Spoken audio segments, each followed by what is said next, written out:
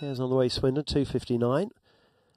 It's an open maiden, so they've not won an open race before.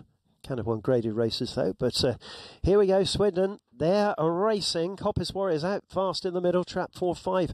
Brinkley's Ginger going with it. The big outside as they go round the turn. Brinkley's Ginger takes the lead. He's 10-1, but he doesn't know it at the moment. He's racing clear. 3 lengths ahead of Coppice Warrior halfway down the back. Then there's a gap of another 3 lengths to Clonedon, up 4 lengths now. Then 2. Swift Tanya blew up the inside. Then Castell Judges 5th in the red, followed by the 3 Return to Me. And off the final turn here, Coppice Warrior, the favourite, goes for home and puts a wide distance between himself and the others. Brinkley's Ginger, the big outsider, for second from trap 5, but 4 beats 5. Close for third.